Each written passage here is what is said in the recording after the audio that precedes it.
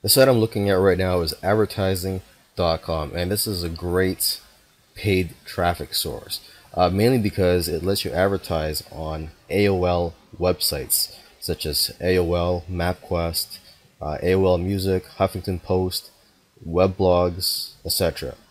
Now, how much does it cost to advertise through this network? You will need a minimum budget of $100 per day, and the minimum cost per click is around 50 cents or around 25 cents CPM, meaning cost per thousand impressions. Now, why should you use this? Well, of course, because there's a huge amount of traffic available, as you can advertise on the most popular sites, and they also have a great optimizing engine.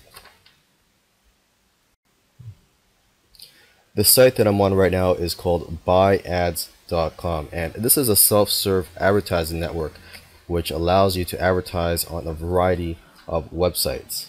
And the cost to advertise on this network, it actually varies from site to site, depending on the site that you choose to advertise on from this network.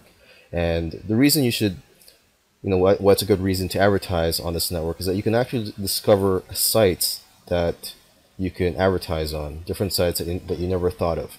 And a tip on how to succeed with this traffic source is to try to contact the website owners to negotiate a deal on their prices.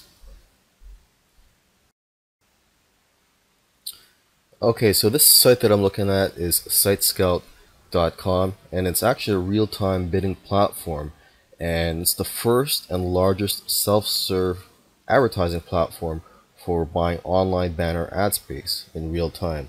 Just looking at the home page here, you can also buy mobile ads, rich media ads, and retargeting ads, and it's all in real time within minutes. Now, how much does it cost? It costs anywhere from 4 cents to $4 per CPM. CPM meaning cost per thousand impressions. Now, why should you use this traffic source?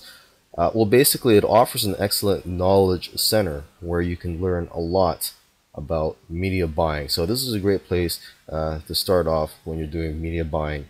Now, in terms of how to succeed with this traffic source, my best advice to you would be to start with one site, and then have a low daily budget of say $4 or $6, so you can determine the CPM that you would get for your ads, and then you just scale up from there.